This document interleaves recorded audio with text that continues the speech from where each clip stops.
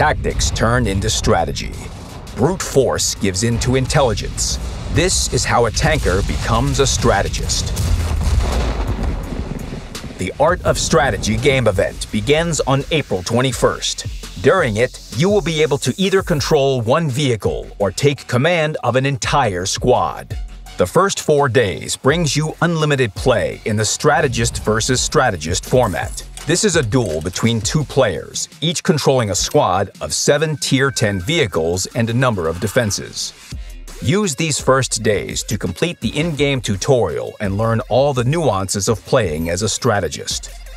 To enter a battle as a strategist, you first need to assemble your squad. You can use a standard one, but it's better to select vehicles suited to your playstyle. Your squad should be balanced by vehicle types.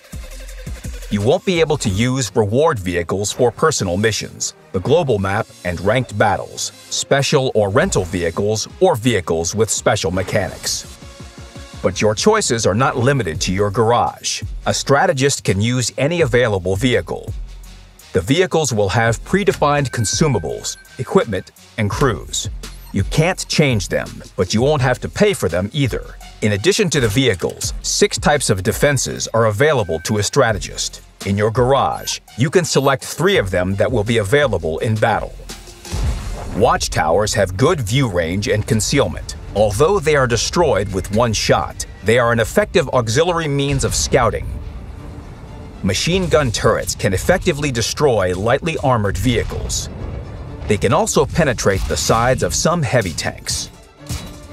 Flamethrowers have short ranges but ignore armor completely and cause damage to any target. Place flamethrowers in places where they can't be shot at from afar. Anti-tank guns are stationary snipers. They have good concealment, as well as effective long ranges and penetration. Although their damage per shot is not particularly impressive, if a vehicle stays in the fire sector for too long, it risks staying there for good. Gun turrets fire in a small arc at an unlimited distance. They have high damage per shot, but require cover due to their long reload time. Finally, there are multiple rocket launchers. MRLs cause low damage but can reach the enemy behind low cover and impact a significant area. They are indispensable when fighting dense clusters of enemies. All long-range guns match well with watchtowers. But remember that you won't be able to control defenses or move them in battle after you've deployed them. Defenses are a brand new feature for World of Tanks, with new mechanics. During the Art of Strategy event, their settings may change to ensure the best gaming experience for both tankers and strategists. You will have 1 minute to deploy your squad and defenses. You can use auto-deployment, but it's best to surprise your enemy and do it your way.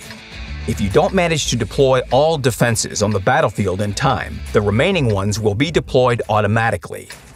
And if you deploy your vehicles and defenses quickly, you can use the remaining time to give orders to your vehicles. In this case, they will act immediately after the countdown is over. When playing as a strategist, you control your squad. You can select the vehicle by clicking on it or its card in the squad panel, or by using a hotkey. You can select several vehicles at once by holding the left mouse button and dragging a box around them. A right click will send them into position.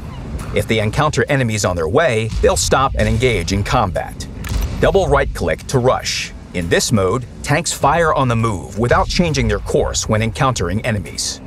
Same with attack. A single click is a positional skirmish, while a double click is close-range combat involving attacking the enemy's sides and rear. To retreat under fire, give the order to withdraw.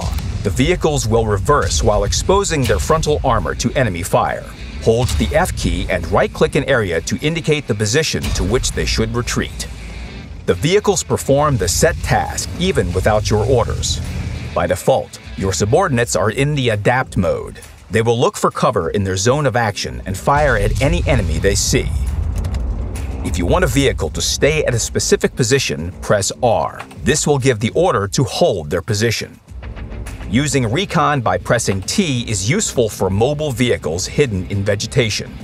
In this mode, the vehicles don't fire at the enemy until they're spotted. This is very useful for passive scouting. After changing modes, you can go back to the Adapt mode by pressing E. The Shift key will help you stay 2 steps ahead of your opponent. Hold it to give a series of sequential orders. All given orders can be cancelled by pressing the spacebar. Press Q to take control of the selected vehicle. This action stops all previous orders, but it might help win a battle at the right moment.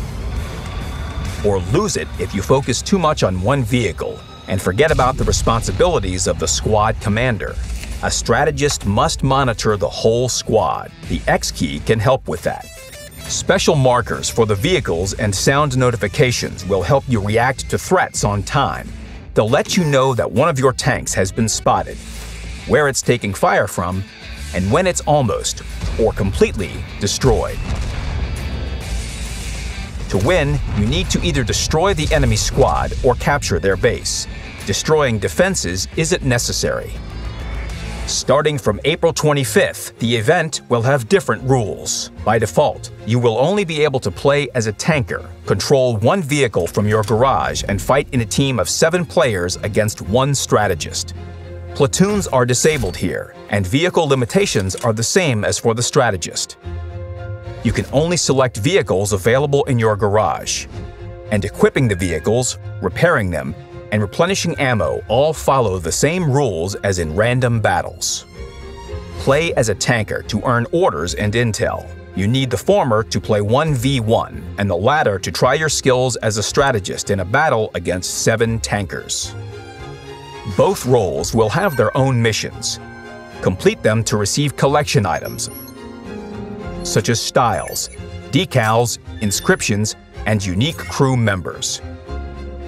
Complete the collection and get even more rewards: equipment, personal reserves, crew books, bonds, and a commemorative badge. And for victory in each format, you'll get commemorative medals. In addition, the Art of Strategy has its own leaderboards. Reach the top and earn special rewards for the best of the best. Vehicles await your orders, commanders. Gather your squad, use your mind to win, and master the art of strategy.